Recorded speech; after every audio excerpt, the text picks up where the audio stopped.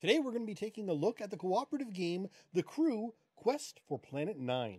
Before we do get started, we want to send a big shout out and a thank you to local Windsor gamer Kevin, who was awesome enough to gift us with a copy of this game. Yeah, thanks so much, Kevin. So The Crew Quest for Planet 9 was designed by Thomas Singh and features rather evocative artwork from Marco Armbruster. Here in North America, it was published by Cosmos in 2019. This is a cooperative trick-taking card game for 2 to 5 players, where each round of the game takes anywhere from 5 minutes to half an hour, depending on the scenario you're playing and how quickly you win or fail. I will say most rounds do tend to fall on the shorter side of this scale. Now, the crew has won a number of awards and accolades, and even more nominations. This includes the Spellenprijs Best Advanced Game, the Guldbrikken Best Adult Game, the Deutscher Spiele Preis Best Family/Adult Game, the Meeples Choice Award, the Golden Geek Best Cooperative Game, and most prestigiously, most well-known, the 2020 Kennerspiel Jahres, the biggest award in board gaming. Now, there are a number of components that come with this card game beside cards, and for a good look at those, you should check out our The Crew unboxing video over on YouTube. So in addition to a main deck of cards, which is split over 4 suits with cards numbered 1 to 9 and 4 rocket cards numbered 1 to 4, you also get this smaller deck of Hobbit-sized cards that match the original deck, excluding the rockets. There's a number of tokens, including task tokens, communication tokens, a commander standee, and a distress signal token. Overall, the component quality is excellent, especially for the cards themselves, which have a very playing card like feel and texture to them. And they feature some great panoramic artwork where if you put the number 1 to 9, you get this really cool space picture. And some really easy to distinguish symbology, which will help anyone with color blindness issues. So what are we doing with these cards and tokens? How do you play the crew? All right, so for being what's really an abstract strategy game, the crew features a significant amount of background and story. So in this game, you are playing a crew, a set of astronauts about to leave Earth on a quest to find Planet 9, which I'm assuming is Pluto. Isn't that the 9th planet? Or maybe they're trying to find something else, but whatever. Now, you're going to do this by playing through 50 unique scenarios in turn, starting from number 1, going up to number 50, each of which progresses the story and increases the difficulty and complexity of the game. Now, the scenarios start off as training missions while you're still supposedly on the ground and are very simple and do a great job of teaching you how to play the crew. Though, to be fair, there is no real need to know anything about the story or background. Having played it on Board Game Arena, I'm actually unaware of the story portion, and I still love the game. Fair enough. Now, to start a game with the crew, you're going to pick one of the missions to play. Now, I admit, like I just said, you're usually going to start at 1 and go up to 50, but honestly, the game can be played by randomly picking one, playing your favorite you played before or whatever. Now, each of these missions is going to set a goal for the game, which always involves some type of rule for who you want at the table to take specific tricks. Now, usually, this involves 1 or more players having to take a trick featuring a specific numbered card in a specific suit, like Sean must take the 3 in yellows. Sometimes more than 1 player needs to take a specific trick, and then other times they'll need to get these in a specific order. Now, there are also missions where specific players to take a set number of tricks, or they have to take a trick including a 1, or it's whatever. There's tons of comments. There's 50 of these, right? The game is really all about the right player winning the right trick at the right time. Right, and you're picking in order the tasks that you're going to do each mission. So if there are 6 tasks that need to be done, you pick one and then you go around the table when everyone's picking, but you do get a choice. Yes. Now, these tasks are determined by the smaller Hobbit cards I mentioned. You're going to shuffle that, you're going to flip it up, and then you're going to look at the mission to see what you do with it. So you got the deck of missions that are going to come up. Now, there's 36 cards in the smaller deck. What's missing are the rocket cards, which I'll explain why those matter in a bit. So mission 1, it's 1 player has to take 1 trick with a task card. Really simple. Well, there's 36 different versions of that mission, right? Because there's 36 different cards. You might be going for the 1 yellow or the 4 blue or the 7 green. When you get to mission 2, you're now trying to get 2 cards. Now you're up to 1,260 possible combinations of, and both those numbers don't account for the fact that who the captain is each round changes and who will want the cards. Like, yes, the fact I want it one round, maybe next time Sean's the one that is gonna one that wants the trade. Like, there is a huge amount of replayability in just a single mission in this game. Yeah, and then are you adding what cards you get dealt into your hand, Yeah. which yet again adds to the changes and the difference in the possibilities. Yeah. So it really gets kind of crazy, the number of potential replays. Like, I would honestly say infinitely replayable. Like, until you're sick of the game, you're probably never going to play the same game twice with all of the variables in play, even just on that first mission, just with the number of variables. Now, with these Hobbit-sized task cards, there are a bunch of tokens, and these are to indicate things like, oh, this card has to be taken first, this one has to be taken second, or this card must be taken before this other card, or a bunch of the other things as indicated by the missions. So what you're going to do is you're going to put out the task cards, you're going to have the tokens there in the center of the table, you're going to deal out the full deck of the full cards, like the large cards, the suit cards. Now, no matter how many players, you always deal out the full deck. Then everyone's going to look at their hand, and whoever has the number 4 rocket card becomes the commander, and they take a standee for that to show that they're the commander. Then the commander is going to look at the tasks on the table and pick one to complete, one they think they're going to be able to do. Now, note, you can't communicate a lot here. Like, there is some limit to what you're allowed to communicate while drafting these. Then the player on their left is going to take a task, and the player on their left is going to take a task until they're all gone. Note, because of this, depending on your player count and how many tasks there are to complete, some players may have more than one to do on a mission. Now, the actual tasks are completed when the player who has the task in front of them wins a trick containing the card or cards in front of them that match on their task cards. Now, the task card is then flipped over when this happens, and if players are able to flip over all their tasks, then the players complete the mission and win.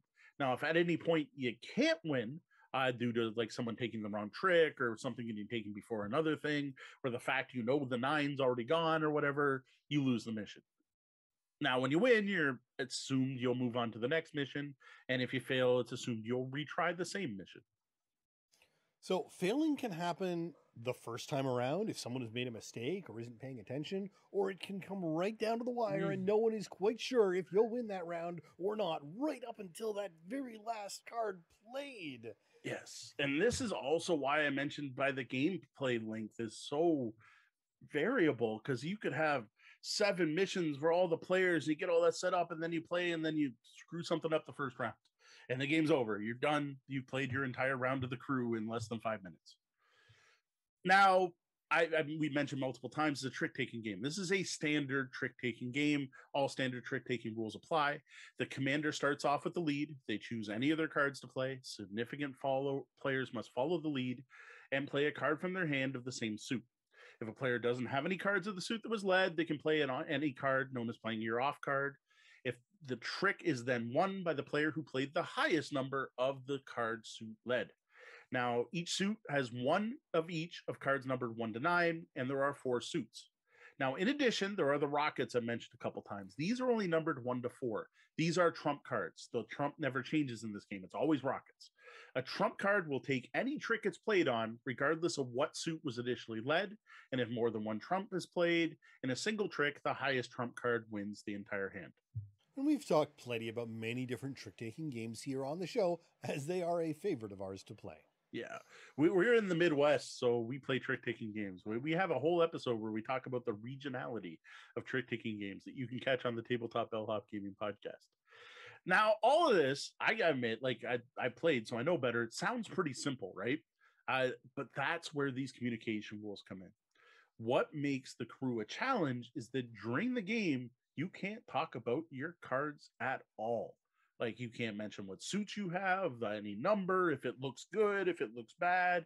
You're not even supposed to groan when someone takes something you thought you were going to win. You're not allowed to talk about numbers. There is no table talk allowed during a round of the crew. Sort of. What every player does have, though, is a way to communicate without talking. Everyone has a communication token, and once per game, at the start of a trick, before any cards are played, note a trick, not a whole hand. It could be like your third trick in. You can use your communication token. To do this, you're going to take one of your cards, put it face up on the table, and you're going to put your token on it. And where you put your token communicates something to the other players. If it's at the top of the card, it says, "This is my highest number in the suit." If it's in the middle of the card, it says, "This is my only card of this suit." And if it's at the bottom of the card, it says, "This is my lowest card of this suit." Now, you can only do this once per turn, and there's a little thing where you put this like blank card into your hand so you remember that your thing's there, but that's a little fiddly. So this is it. That's the only way to communicate. Now, some missions may restrict this further. And missions can actually do other things too to mess with you, like including who gets task tokens. Like there's at least one mission where the captain gives them out. Special rules for tricks just for that mission. Like someone has to win a trick with a 1. Or passing and drawing cards. One of the missions I saw sounded fascinating. I haven't gotten to this one myself, that after your first trick, you then get a random card from the player on your left. I'm like, whoa, okay, that would mess everyone up. Yeah, so unlike most trick-taking games, where you can, to some degree, play on automatic, this game requires a lot of attention. Mm-hmm. Misunderstanding one task or getting the order wrong or any number of tiny lapses in concentration can end a round very swiftly. Oh, there are so many times I played the crew and played a card or clicked a card and went, "Oh, why did I do that?" Yep. Now, there is a little bit of salvation. If your group is having a hard time with the specifics, I can't say specific. Anytime your group's having a hard time with a specific mission, you also have the option at the very start of the round, once all cards are dealt, but before anyone has even discussed strategy or taken any task, to use what's called the distress signal. This is, we're out in space and we need help from Earth. When you do this, you flip the distress token over. You're going to go into your logbook right away and show that you used it, because there is a penalty for using this. Then all players must pass one non-rocket card to an adjacent player. Now, the group as a whole decides if this is going to the left or the right, and all players are going to go the same direction, so everyone has the same amount of cards. While this seemingly simple, this is a huge benefit to the round. Yeah, because not only do you now know what one person to your left has, the person next to you knows what you have. Plus, it's a good way to, for anyone who knows trick taking, void yourself of a suit, and which is always great in most of these games, unless you're playing one of the missions where you need to take all the tricks, and there's always more to it. Now, while there's no like in-game penalty during the round, you use the distress signal, no big deal. What it does is impact your overall mission score, which is something I haven't mentioned yet. There is a scoring system. At the end of each mission, you're meant to record in the provided mission logbook, or I would go online and get a PDF and print it out so you don't write in your game book, but that's your choice, how you did, how many attempts it took your group to complete the mission, and whether or not you used the distress signal. Now, once you've completed all 50 missions, you're meant to add up these scores, and then you get ranked on how good your crew is. So, having only played on Board Game Arena, I had no idea that there was any scoring. I assumed it was just try and successfully complete all 50. No, there is a scoring system, and as I've mentioned in other co-op game reviews, I guess I don't personally see the need for scoring. I guess it's a way to compare yourself with other groups. If I had multiple game groups, it would be interesting. Like if I played with like my Monday night group, and then I also played, say, at the CG Realm, a friendly local game store in Windsor, while we're checking out, you can and then compared which group did better. So I guess I can kind of see it. I can see it more in this than some other cooperative card games. Now, in addition to this, once you finish it, right, you've done all 50 missions. As I mentioned earlier, you can always go back and start over, because like I said, this game, I swear, infinite replayability. Like the odds of you getting the exact same hands, the exact same time with the exact same task to the exact same people are so slim. You can go back and play any of it starting from the beginning, or just go play your favorite missions. If you really like the one where the captain decides who's sick and then that player has to take no tricks, play that over and over again. In addition to this, there are a number of official and fan-created missions that can be easily found online. One of the popular UK magazines actually has a whole set of like a second campaign in it. Now, in addition to these rules, there are special rules for playing with only 2 players. And technically the 5-player actually does have a small variant with it, but it's basically the same. It's how it has to do with who gets to draft the tricks or the tasks. The 2-player though is a significant change. So the way this does this is the crew adds a 3rd ghost player. Which an AI player, which they call Jarvis, which I don't know if that's a Marvel shout out, but it sounds like one to me. Maybe not. Maybe the Marvel shout out is probably a shout out to some space mission or something. I don't know. Not what I know. But anyway, you have an AI called Jarvis, and when setting up each round, you're going to deal Jarvis a hand. But this is done differently. Jarvis's hand, you have to shuffle all the cards, pull out the rockets, and you're going to put 7 cards face down, and then 7 cards face up on top of them. Now, while playing through a mission, the commander controls Jarvis, who acts like any other player. Like the Jarvis is assigned tasks, they take turns in clockwise order. It's just that the commander chooses which cards Jarvis plays. And then when you play a card, you're going to reveal the card underneath, right? So you get to see those 7 hidden cards. So I know you're not a huge fan of variant rules for player counts, but I mean, you just don't get a 2-player game of this without this, right? No, as far as I can tell, like I don't think you could. I don't know. We never tried. It gave us the variant. We used the variant. It works well enough. Overall, like the crew is just well done. Like it won a ton of awards, right? And it deserved every single one. This is an expertly designed and balanced game. It takes trick taking, like really basic trick taking. It's not even like weird trick taking with 6 trumps or anything like that. This is like pretty much pure trick taking with just adding the new element of certain people have to take certain tricks at certain times. That is really cool. And so you have this like new way to do trick taking that I found very engaging. Like Sean said, you engaging in the way that you have to pay attention. You are focused on this game while playing.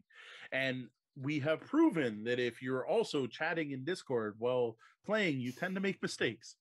I think this is a great game for players familiar with trick-taking games in general.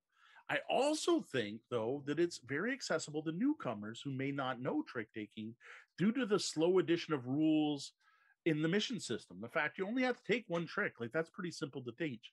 Having to teach that for your 1 play, I almost want to use the first mission of the crew to teach someone to play a trick-taking game before, say, we go play Gorus Maximus, just to get that basic concept. I also dig the fact there's a story. Like, I can't think of really any other traditional card game that actually like tells an ongoing story and an adventure and feels like a campaign. Like, sure, the Fox in the Forest has this fairy tale theme and a story about it, but you don't really feel like you're doing anything. It's just background. And I admit, it doesn't feel like I'm fixing a space station either, but like the story is baked into the mechanics. So here's an example. In one mission, one of the crew members is tasked with doing repairs on your ship. So the main game mechanic to represent is that player can't use their communication token because they're busy. And I think that's really cool. Like to me, that's a pretty good integration of theme. It's not the best I've seen, but in a trick-taking game. Now, in another mission, one of the crew members is sick. I mentioned this one earlier. Well, that member can't take any tricks because if they take any tricks, they infect the rest of the crew. And again, like that's a nice thematic tie-in to me. And well, again, the story is notably missing in the online implementations. It's not really missed. It's still a solid trick-taking game with all these variants, even if you don't understand the story behind them. Yeah, you definitely don't need the story, but I like the fact that it adds something. Yeah. And again, it ties together a lot better than you'd expect. Now, I do have to say, Sean's only played the online version. I own a copy of the game, and I've played it a number of times, and it can be a bit fiddly, especially at the start of each round. Like, you got to deal out all the cards. You got to shuffle that. Then you got to go look up a mission in a paper book and find where you left off. Then you got to look at it to figure out what the tasks are. So then you got to shuffle the task cards. You got to deal out more cards. And then you got to find the right tokens to put on those cards. And then everyone's got to sit back and got to discuss about who's going to take the task tokens. And you got to physically put them in front of you. Like, it's just fiddly. There's a lot of stuff going on. That's a lot of setup for what honestly can be a round of a game that's over in one trick. Like, oh, someone screwed up. Then you got to do it again. It's not like you then put the same task tokens back to the middle and try again. No, you're supposed to, I guess you could, but you're supposed to wipe it. You're then going to re-grab all the cards. You're going to reshuffle the decks. You're going to reshuffle the tasks. You won't have to look it up in the book again, at least. You know that much, but it's fiddly. There's a lot of stuff you got to do. And 2 players, it's worse because now there's Jarvis. And not only do you have to deal with Jarvis's hand, but you have to do it with a unique deck with no rockets in it. So you shuffle the cards with no rockets. You deal out Jarvis's hand. Now you reshuffle the cards with the rockets in. Then you deal those to the players, and then you still got to do all the other stuff. You got to get your tasks and your tokens. You got to decide who gets them. Like that's a lot of shuffling for what ends up being very quick, especially at 2 players. The game's even quicker at 2 players. So even if you win, you're not looking at a long experience. And I found this really stuck out because my first gameplay experiences with the crew were online, playing on Board Game Arena. Now, on Board Game Arena, the software does all of this, right? It does all the shuffling, it does the token placing, it tracks their communication tokens, everything. Now, I admit, I love the feel of real cards in my hand. I like the feeling of shuffling, and I prefer to play games face-to-face, but there are times I was playing the crew where I was like, man, I kind of want to go upstairs online and play. You know what? I could see this, and I think they could really benefit from implementing this as a helper app. So you still have to shuffle your player cards, your 1 to 9 and Trump, and deal that out. But the task setup, the Hobbit cards and task layout, could be done by an app on the table, and take away a whole lot. All you need to do is tell it what mission you were doing, and it could shuffle and list some tasks out in front of you. And really cut down the sort of, pain of setting up each round. What I'd even prefer more is if everyone could have their app on their personal phone and they put it out in front of them where their tasks would be. And then just that way you can easily look at what everyone has. Yeah, I can totally see that. Now, going back to the 2-player game. Well, it works. It works rather well. I gotta say, it just wasn't as much fun as playing with more players. And then another thing, Deanna notes that due to the lack of table talk, this is not a good date night game because you want to chat on date night and you want to interact. And this is more just staring at your cards and playing them. So I got to say, if I'm looking for a 2-player trick-taking game, I'm not grabbing the crew. Sorry to say, Cosmos. I would be going to grab something else like the Fox in the Forest or the Fox in the Forest Duet. So sorry for it, but I this is one of those. I get that they put a 2-player on, but I would say the Crew is a 3 to 6 player game. Sometimes it's best to just let a game soar at what it was designed for and not try to wrestle it into other player counts, even though I realize that marketing PR often will People are going to want push you to get more player counts on the box. If this came out without saying 2 to 6 on the box, there'd be people out there screaming, why can't I play a 2-player? So I get it, but like I said, this isn't the one I'm going to choose with only 2 of us.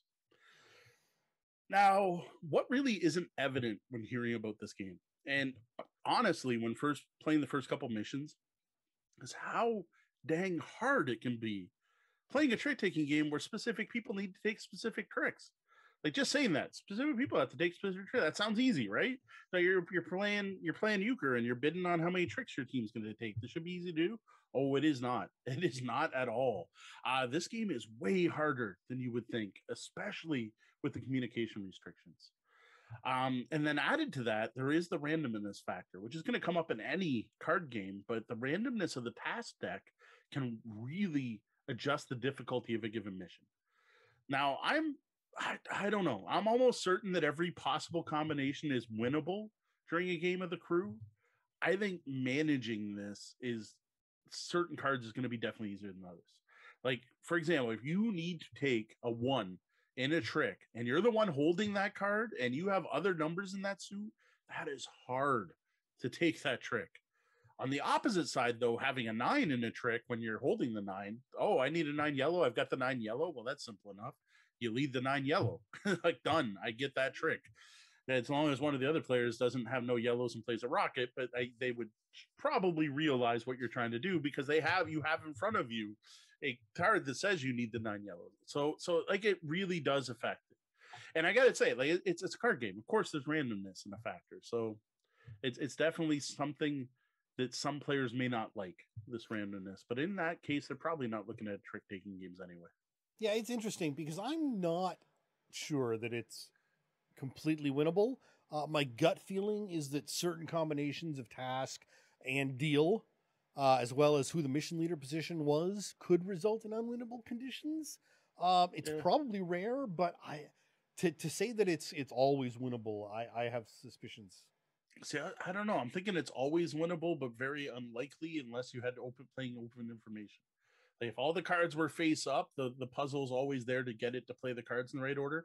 But the odds of your group doing that when they don't know what that order, I don't know. This might be worth Googling once we're done the review, because the game's been out long enough. Someone's probably done the math, figure out if it's always winnable. I feels like it is. I hope it is. Like that's one of the things I don't like about some other cooperative games is that you can get on winnable situations where there's nothing your group can do to win. Right. I would hope that everything's winnable. It definitely to me feels like I said, the odds may be slim, but so overall thoughts. The Crew Quest for Planet 9 is honestly one of the best tricking games I've ever played. And I am a long time fan of trick taking games, like going back to hearts and spades and diamonds and euchre. And I have played, not all of them, I'm sure, but a large number of trick taking games, Wizard, Five Crowns, and then other modern ones like Gorus Maximus and Macaron. This game takes like basic trick taking, right? Like it's very pure. Trump never changes. It takes the basics of trick taking and does something new and cool with it. In addition to this is one of the best co-op games I own. Big part of that, of course, is the restrictions on communication. Like it pretty much eliminates any quarterbacking. But yet, despite the lack of communications, you really need to work together to win this. And being able to play well, right, and follow the right lead, and know that because this person led this, they probably mean this. Like that aspect of it, I really like, and I personally really appreciate the theme and story. I think that's really neat. I like that it's actually tied to the mechanics in some of the missions. Now, I gotta admit, the setup for each hand can be a bit fiddly, but I think the fiddliness is worth it. Every round I played of the Crew is engaging and fun, even if we lose. I agree. Now, while I haven't had to deal with the fiddliness of the physical components, the online play I've taken part in has been fantastic every single time. Though, if you are playing online, you want to note, never play turn-based, real-time only. But that's really true for almost all trick-taking games. Yeah, if you're playing turn-based, you better be taking lots of notes, because you're not going to remember who played what and what they played at what time and what they might have alluded to by that play. Yeah, it's just not that you play that one real time. If you like trick taking games, I'm sorry, go buy it. Get the Crew. Go online, order it right now. Call your FLGS, ask them to get you in a copy of Quest for Planet 9. Like seriously, this is a great trick taking game. Now, if you like cooperative games, that's another good reason. Grab the Crew. If you dig co-ops, is a great co-op. Now, if you're not familiar with trick taking games, I don't know, because playing the Crew would be kind of like diving into the deep end. But then the game kind of gives you floaties because you get the real slow progression and onboarding of the early missions. You might still want to check it out, but I do think this is definitely geared towards players who have trick-taking experience. If you're not a fan of trick-taking games, you know what? You might want to try this one. It does something very different. Like this might be the thing that wins you over and go, oh, wait, there's more to trick-taking games than I thought. Now, again, I'm not going to say rush out and buy it, but maybe do a demo, see if your friend's got a copy, try it out. Same goes for people who don't like cooperative games, because the Crew does things differently and feels very different from your standard co-op games like, say, Pandemic or Forbidden Island. And again, I think it's worth giving a shot. Like, again, do a demo day. I'm pretty sure Cosmos has this. You go on Board Game Arena and try it. Yep. The Crew's one of those games I'm really close to saying everyone should own this one. Everyone should just have a copy of the Crew. But I know there's people out there that despise randomness in any card game or dice game, or absolutely hate trick-taking games, or refuse to play co-ops. Now, personally, I think those players may be missing out, but to each their own. Not every game is for everyone, and that's a beautiful thing. Well, we are done talking about the Crew here. You can and should check out our The Crew review over at the blog at tabletopbellhop.com.